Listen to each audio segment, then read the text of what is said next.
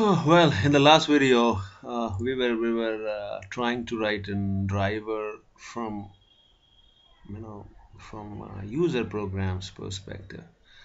So the GUI or the graphics user interface, the main program, would be in a need of knowing some of the values of the registers. And so the requirement is that we got to be knowing the analog output value registers value, which is typically called an holding register inside our Modbus linguistics.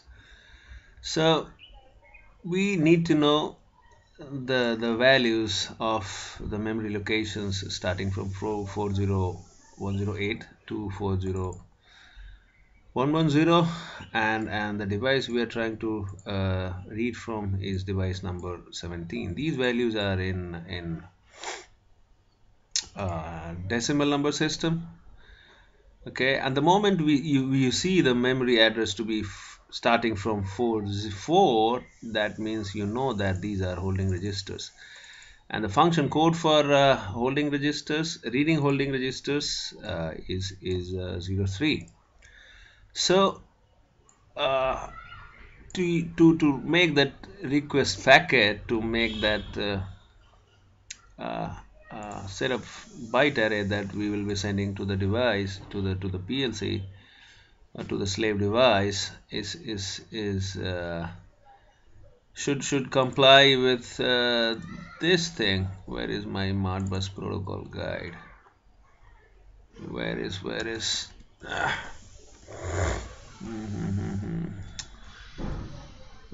that function code? Where is that 03? Where is 03 function? Yeah. So this is what we have to implement inside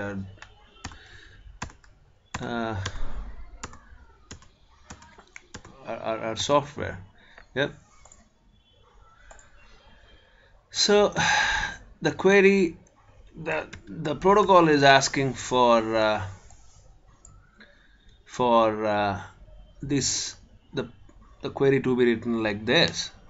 So the first byte has to be the slave address. Okay, let's go back. Okay, what is the slave address? It is 17, and when you calculate, when you convert 17 to hex value, it turns out to be 11. Okay, so decimal 17 hex is 11. Yeah, so come here, the first byte has to be the slave address, and that has to be 11, and then the function code. Yeah, we know that this as a reading holding registers is function code 03. So the second byte up here has to be 03. I mean 03 in decimal is same as 03 in hex. Yeah, so 03. Now it is asking for the protocol is asking from the starting address, and the first byte has to come up here. So high byte, most significant byte of the starting address, has to be first, and then the lower byte has to be punched in. So let's take, what address are we looking for? We are looking, the starting address is 40108, right? So let's go here, paste it, and we know that these numbers are offset, right? And what was the number offset? Holding registers are offset by these numbers, 4, 3 times 0, 1. So let us deduct that number. Where is minus?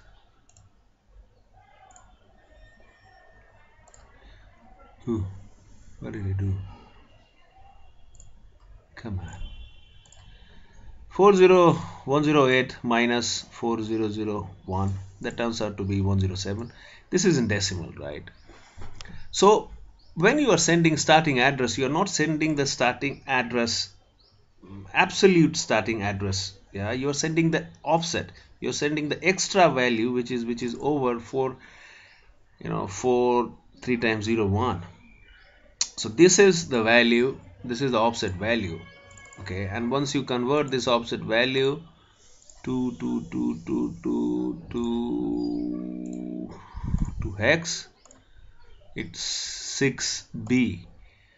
Okay, so you see that it is 6B, but you have to have the high byte first, and 6B has to be accommodated inside 2 bytes. Yeah, so the higher byte of 6B is of course 00, right?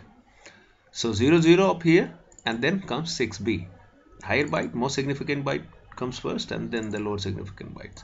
So this is how it's organized. And then the protocol asks for number of points. I mean, how many registers you really want to be reading.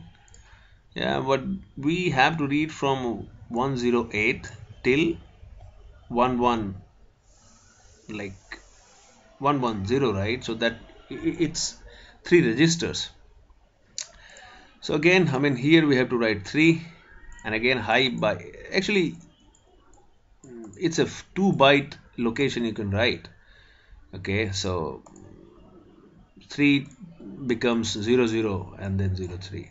You understand that, yeah. And then after that, so now we have got these numbers, yeah. And after that, we take these numbers and then we calculate. We plug in zeros here. So actually, this has to be like this.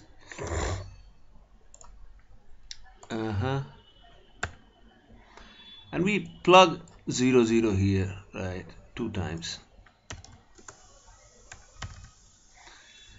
Okay, and then we calculate CRC over entire this value, not over this value. I mean, this is a mistake usually people make. You don't have to calculate CRC of this. Instead, you have to calculate the CRC of this. Okay, so once you calculate the CRC or CRC 16 of this is the number you're gonna get. Okay, actually you'll get 8764, but lower 76, but the lower byte has to be written first. So then you write it like that. Okay, how CRC 16 is calculated, let's park it for a while. Let's just not talk about it for a minute. Yeah, so this is how it turns out to be.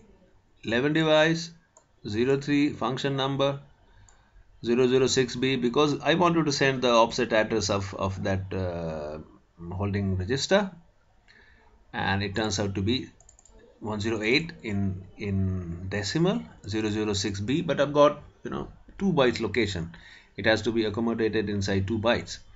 So 006B, we are adding 00 before it, and then again I want to be using 3 memory locations. Again I've got 2 bytes, so 00, this is 3, and this is adding 00 on the left. And then, like I said, here we make all this packet, and then over this we calculate CRC 16. CRC 16 would have come to be higher byte to be 87 and lower byte to be 76 in hex. So lower byte is written like that. You see that? They're not mentioned here, but we know that. I mean, lower byte has to come first, and then higher byte has to be written. Well, so this is what it actually is.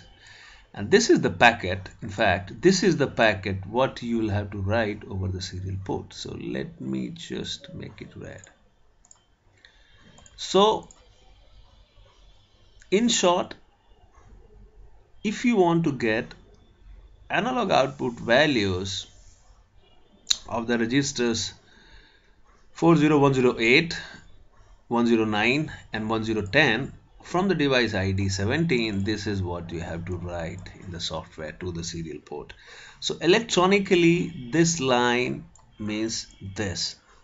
So this is our, for a common people, and then this is the electronic representation of what this English